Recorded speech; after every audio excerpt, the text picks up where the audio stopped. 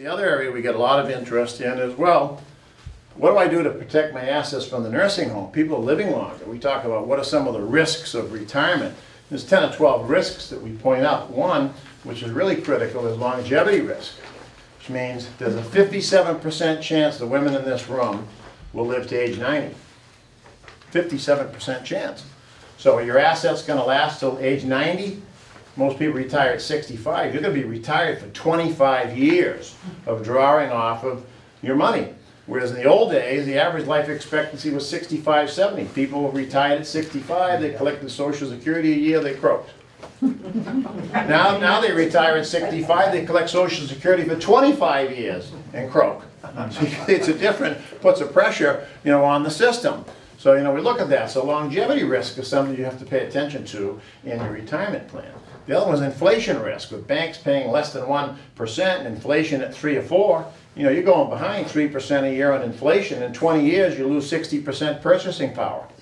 So how far will your money go? I mean, you go out now to the grocery store. I walk out with 3, 4 bags of groceries and say it was $100. Well, what did I get for $100? I mean, $100 is nothing, right? You go to dinner, everything's $100. I mean, it used to be $10. Now it's $100.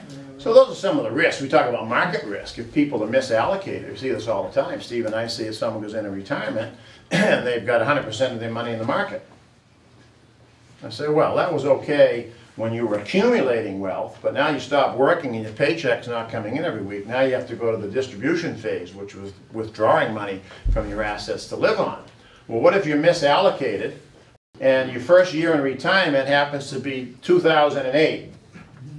Okay, 38% drop in the market, broker charged you 2% to manage the loss, and you withdrew 7% of your money to live on. How you doing that first year in retirement? 47% of your money gone. So if that happens, you'll be out of money in 9 years, is the average.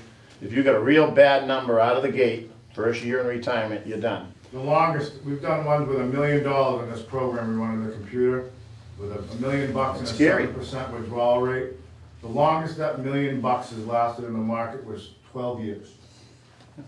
So it's very volatile time. So you really got to look at your asset allocations, or risk of retirement. Steve and I can help you with that. We do no market products. We do 100% fixed, where your principal's never at risk, and the worst you ever earn is a 0 for the year if you're working with us. And let me tell you, if you're up against a 38% market drop and I give you a 0 on your statement, you'll kiss me on the cheek.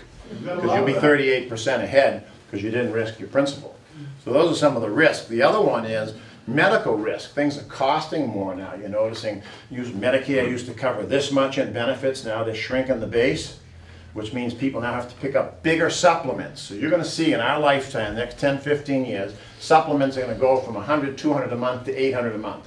Because the base plan is going to pay less, and you're going to need a bigger supplement to cover what the base, that's a risk. Added cost to the family. And the other one is the risk of going into the nursing home, which I'll cover some of the rules. But I'm certified in long-term care, and I had an elder law attorney told me that if you don't discuss the potential risk of a nursing home admission on a retirement plan, he said, I consider that malpractice.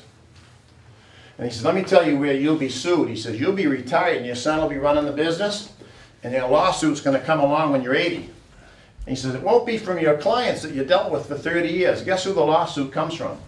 The kids that didn't inherit anything because mom and dad went in the nursing home and the whole $500,000 401k gets spent on the nursing home. And then they read the plan. And they say, that guy never pointed out the risk of going in the nursing home. It's George and Steve's fault for not recommending long-term care insurance and planning. Let's sue them. That's why we didn't get an inheritance. See the risk? It's a potential risk. We're living longer. And I tell people, you've got to look at the diseases of the mind. I mean, we can do knee transplants. My brother had a hip replacement. We got open heart surgery, we got kidney, right? Liver transplants, early detection diabetes. 93% of this room is on a statin drug, right? High cholesterol. Now about 90%. How many are on statins? So we're living longer is the bottom line. And our bodies, they're making them last longer, but they can't fix the brain. And that's where Alzheimer's, Parkinson's, stroke take over well into your 80s. So you want to be planning to not work your whole life, and then your last 2 or 3 years your health lets you down and all your assets go to pay for